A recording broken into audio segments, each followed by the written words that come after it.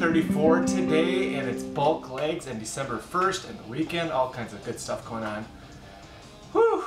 Earlier in the week, I had a little of that scratchiness coming on in the throat area. Feeling like I had maybe a cold coming on. A lot of stuff I had going on this week, and one night I got really a lot less sleep. Sleep is a huge thing for me, especially. I just can feel it when I get less sleep, how everything just feels so much more run down. But it's an interesting concept because I always want to have a little machine I could plug into and see if I ate this, then I would feel like this. If I slept extra hours, I have this much more energy. But there's no such thing that I know of. I'll have to invent that. But I feel really great. That little scratchiness was very short-lived. But I wonder if I didn't eat right and wasn't exercising and sleeping and all those other things, how would I be feeling?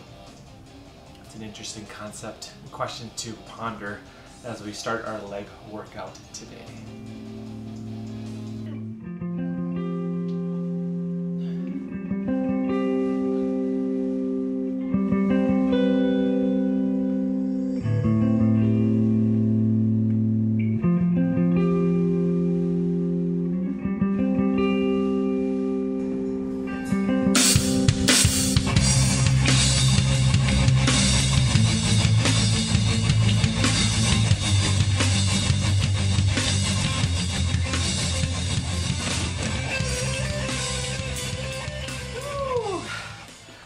Another workout in.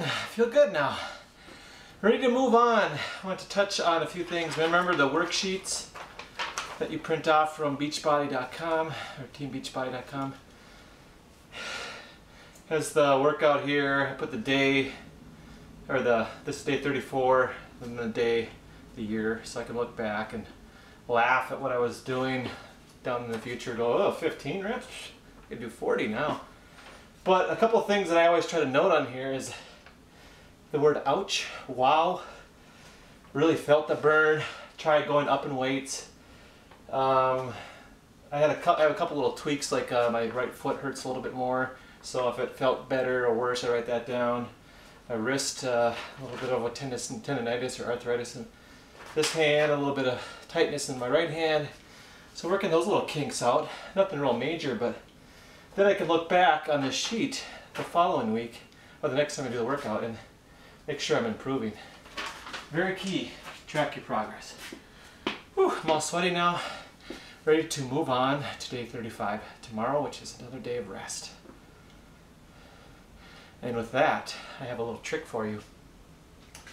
If you're not really sure how to get ready, and it seems like it takes you a lot of time to get cleaned up, try this. This is a little trick of mine. Watch closely.